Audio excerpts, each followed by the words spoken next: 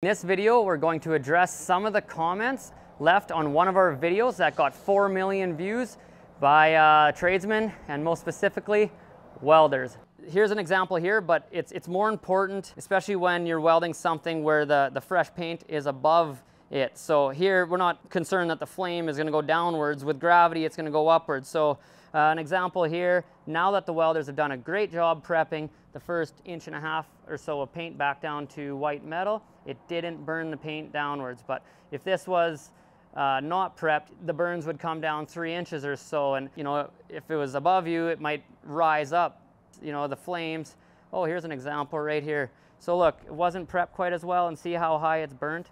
So that's not good. Now, instead of having just to tape off a 2-inch line and touch up that with paint, you have to come up 6, 7, 8 inches, and it's really obvious, and it looks like garbage.